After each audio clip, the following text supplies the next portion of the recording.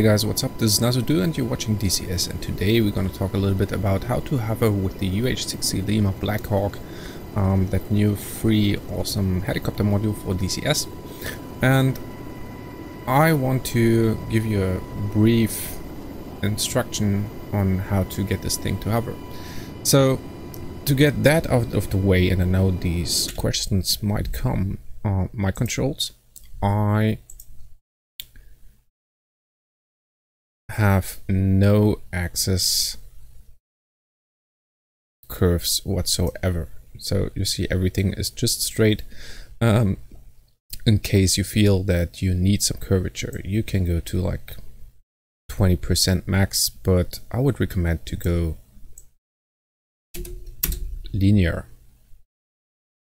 Alright, another tip that I can give you is that you invert your throttle axis, which means that when I'm pulling on my throttle, I will apply collective, and pushing it forward will reduce the collective. So that mimics a little bit better the way that a actual collective works. All right, with that out of the way, let's get into it.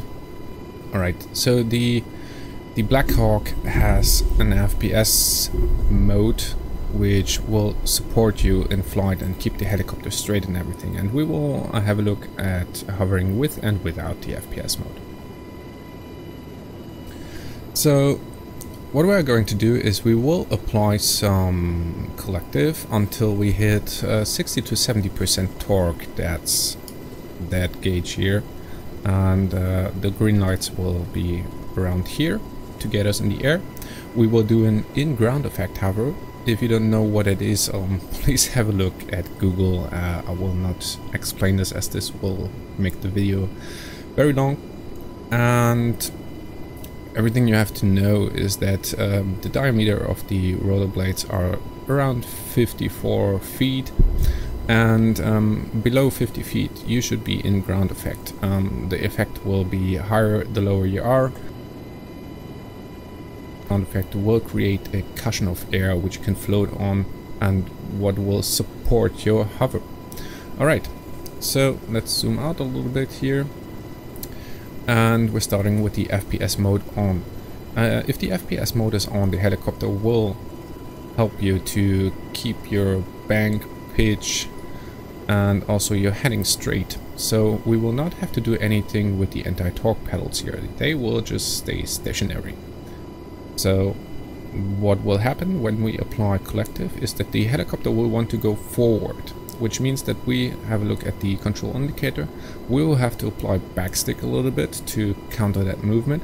But once we are up like 5 to 10 feet, we will have to go back with the cyclic again, because then we will have to have this thing almost neutral.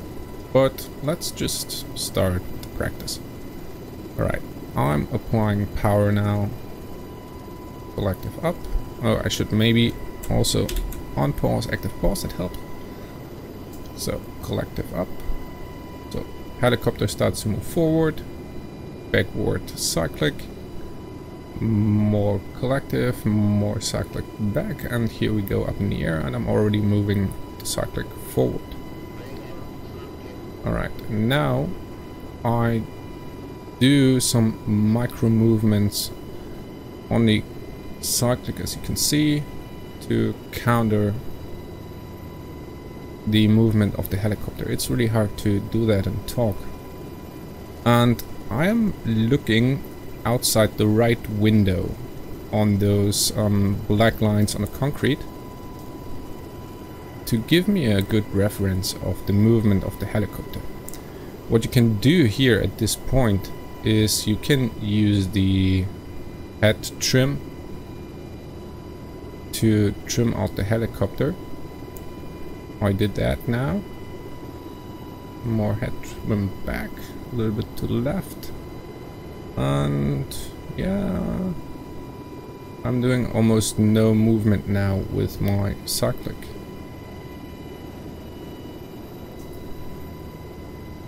And as you can see, it's really micro inputs that I do with the cyclic to counter the small movements of the helicopter. That's something that comes with practice, and you will get the hang of it. Alright, so let's bring her back down.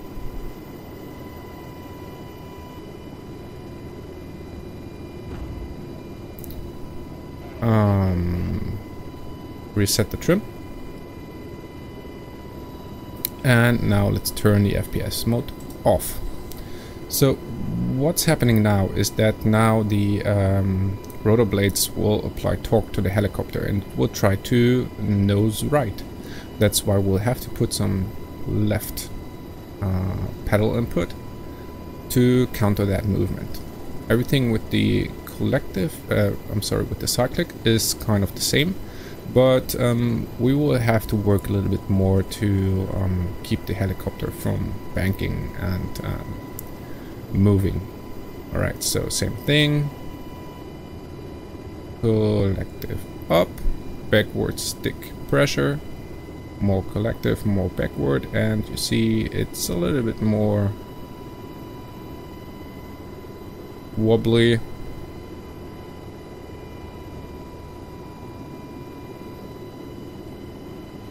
And even harder to do while talking, but it's doable.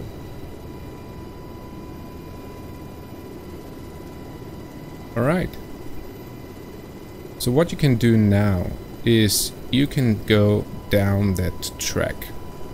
Try it really slow. Release pressure on the stick, let the helicopter go forward, apply a little bit more collective to keep your altitude, and try to do really slow movement forwards. Go to the end of the track, maybe go a little bit faster, try to stop where you want. So let's stop at this pylon here. Alright, and something else you can do is you can turn the helicopter 90 degrees. Try to do that on a spot as good as possible.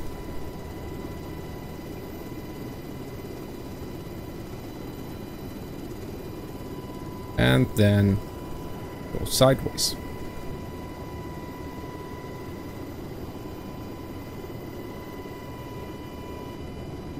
Try to keep the nose steady. If you do this with FPS mode on, let's turn it on here.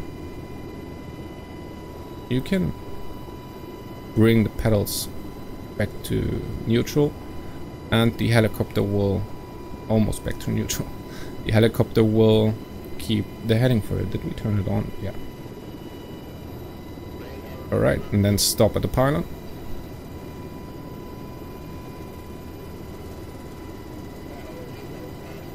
And go into the other direction. Alright, what's happening here is I did correct too much, but catched it. Alright, and slowly move to the other side. Right, something else I want to show you is the you will find a slot which is called slalom slow track, heavy and light. On that track, we have the FPS on. You can do also. So we do it again. Apply collective, backward pressure, going forward, and then try to move this slalom course. Don't go too fast, and do lateral movement. So once you reach the first gap, stop the forward movement, go left, nice and slow, stop the movement, forward, and go right. That's a really good practice.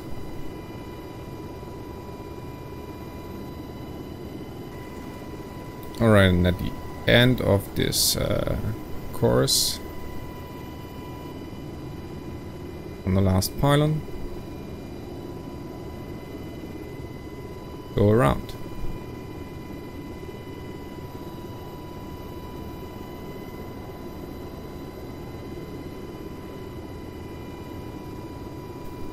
Try to control your speed.